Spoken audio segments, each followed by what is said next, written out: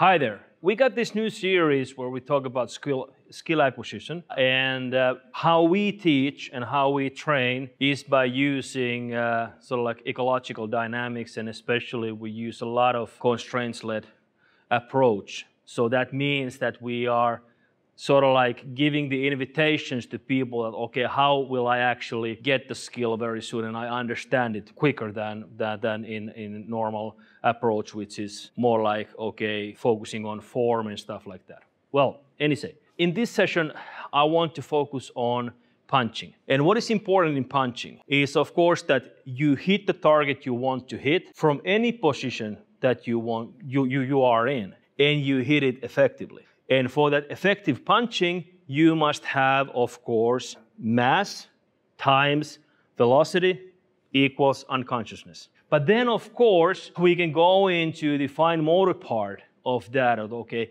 how can I be more efficient, and then so on. Traditionally, what I see in training is, of course, we go into that, all right, this is how you form your fist, and this is how you strike with your palm, this is how you strike with your elbow. Yes, those give sort of like focus that, okay, feel the power here and feel the power here and so on. But then what is usually missing in the first place is that hit something hard and then hit it so that you will not hurt yourself. In traditional way, we focus a lot that, okay, have a good fighting stance, put your feet here and then you have to raise your hand here and the other hand here, and then you are in a position like this. Of course, everybody understands that I'm a little bit exaggerating, so and so on.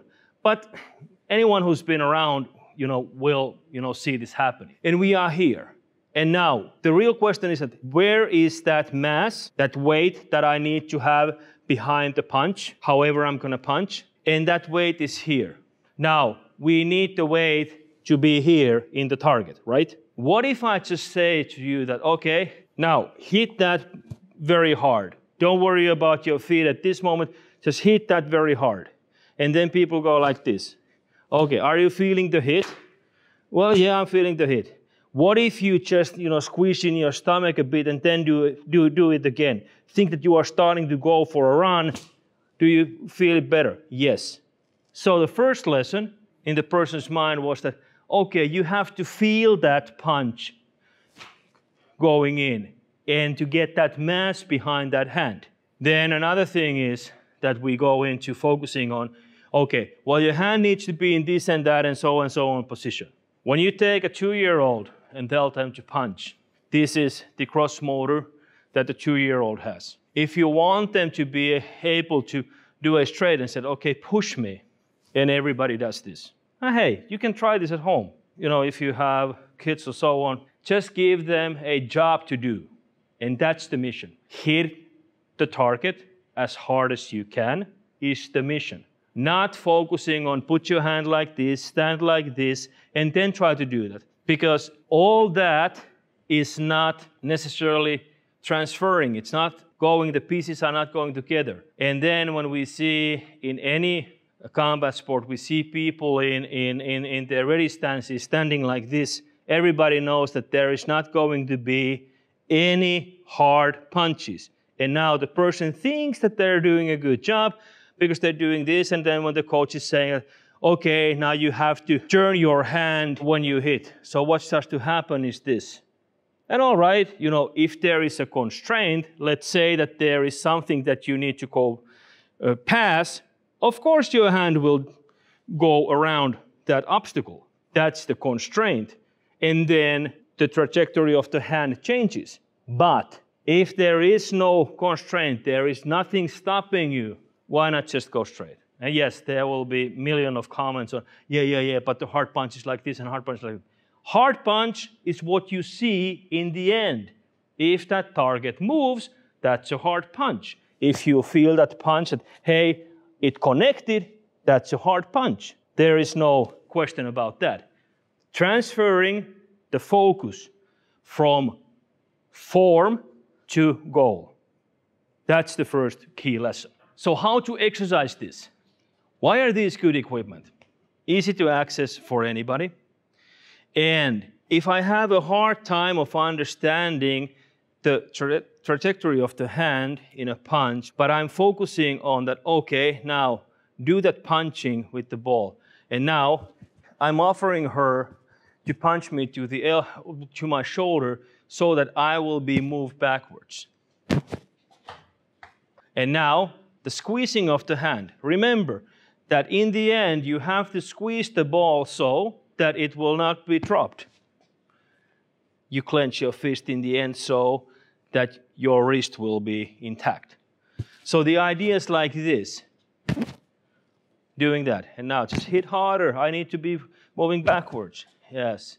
What if you were going to take a run, if you drop down your body weight a bit and then you go. And I can feel the result in my shoulder. We can turn around perhaps to see a little bit better. Just use the same. I'm here. Yes, now harder. And doing this. Now, she needs to do the same punch. And now I'm bringing a constraint. Now she will not hit my shoulder with that hand. If I am saying that, okay, once I hit you to the head, you have to move away and still hit me. Now she's hitting someplace else. But still, as you can see from the punch, just do the hard punch, I am moving backwards. So all the time, we are training punching. We're not focusing on how is her hand, what's the trajectory of the hand.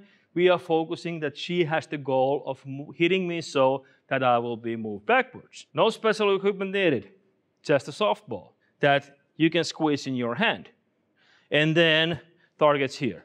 And of course, you can do the same thing with punching backs and so and so and so. If we go into, now we were doing crosses and jabs and so on, like straight punches. But then, if we are training like putting in hooks, so I'm creating a constraint that she cannot do a straight punch, but she needs to cross my hand. So I'm trying to hit you there, and now you need to hit my ball.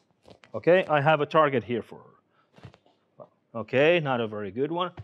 Better one. Now, how could you actually turn the hand so that you will actually hit? Now you can see how the trajectory of the hand is going. Bam. Can you move sideways a bit more, thinking that perhaps you come from there? Now you're still doing a straight punch. Okay, good.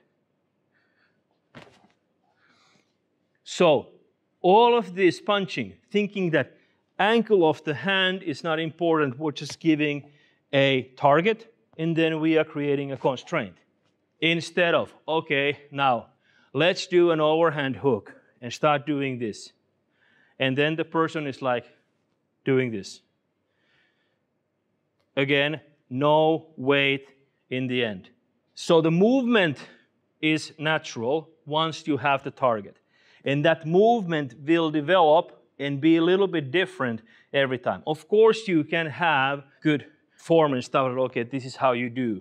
And that is what we are trying to do with the AI coach that we have in use. So once you understand, these components, then you can go into training, because all of those reference movements start from a good body position, from positions like this. And whether you are going to do uppercuts, whether you're going to do side hooks or jabs and crosses, whatever. And that's where the AI is your mirror. That's what we call it today. It's today's mirror. It gives you instant feedback on how did I do, and then go back to practicing. All right, I have one more tip in punching, that how can I myself feel that whether I'm punching good or not. And now, remember, I need to get the weight efficiently as possible to the target, and target being here. So, in the idea that when you see people are turning their hip here, and now you are thinking that, okay, how did that feel like? How did that feel like a punch? And I can tell you right now that I don't feel the punch. I don't feel any sort of effect on my shoulder here. But once I am straightforward, I am doing this. Now I can feel that, hey, something is happening in my torso over there. So thinking of this, how does it feel to hit it?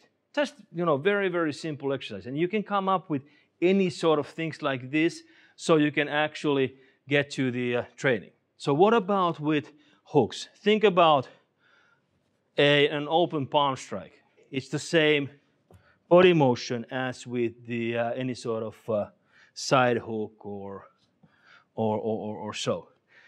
And now, what you see in practice is usually this. People are doing this. We are learning to do things like this. We are rotating our hand. Where is that body motion? But thinking that you have a ball in your hand and you hit it as hard to the wall as possible. Now my hand is straight, right? So then you put your own hand here and now you have to hit the hand in between. So my hand is now the constraint. And now I have to hit the ball, the wall here. Now I cannot do this. Okay, how could you do it? So self-organize a bit. Well, this is how I can do it. I can start turning. And yet we are not in a perfect form of a hard punch. But then think that you were starting to run, now you have the hand here, and now you're hitting. Okay, now I start to feel that I am doing some sort of job in my shoulder. So the movement skill is the one that we are doing. And now, whether this is more like action capacity, so I can do this training, because the skill always needs that I need to have the perception. I need to see that something is happening, and then the skill is to actually perform this action capacity in that motion. So now, I'm trying to hit you to here, just come a bit. Now, she has a constraint of the wall, so she cannot jump very far. But she needs to move, and now I want you to hit that ball either with your fist or with open palm. It doesn't matter. But I am also trying to hit you to the shoulder. Okay, now I come a little bit closer. Now I come a little bit closer. And now she's already going with the elbow. You see, I am creating the constraints. First it was this. And now leave the hand here. Leave the hand here. Now you see, an overhand hook. I come closer. Now it becomes a hook. Or you can just hit with the fist. It's easier for you. Probably easier for you. So now I come closer. Now she's using that fist. And you see the hook forming. And if I come even more close, she's probably going to use her elbow. All in one exercise. And now, guys, this is not hard to do. Just go out there and explore. So self-organize. Thinking of the constraints. Think about the movement, not the technique. Focus on the goal. Hit the target as hard as you can. Remember, mass times velocity equals unconsciousness.